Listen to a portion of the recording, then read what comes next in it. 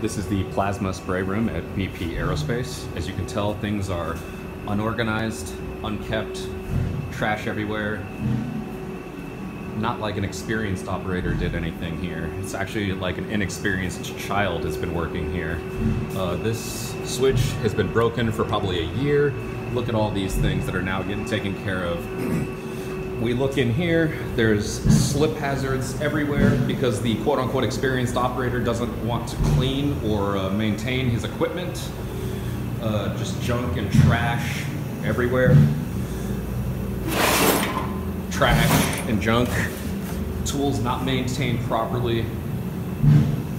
This broken equipment on this side, so if another one breaks, it won't create a seal, and then this is useless. An experienced operator wouldn't do this. A fake operator would.